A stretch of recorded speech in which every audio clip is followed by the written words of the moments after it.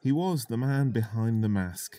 Actor David Prowse, who played Darth Vader in the original Star Wars trilogy, has died aged 85. His agent confirmed on Sunday that he passed away after a short illness. A weightlifter turned actor, Prowse was best known for his role as Luke Skywalker's father, who wore the iconic black suit in the original trilogy from 1977 to 1983.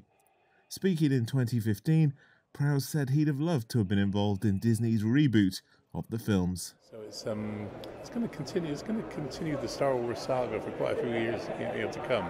Unfortunately, as I said, I was only in 4, 5, and 6. Which I very much like to have been in 7, 8, 9 as well, but it wasn't to be.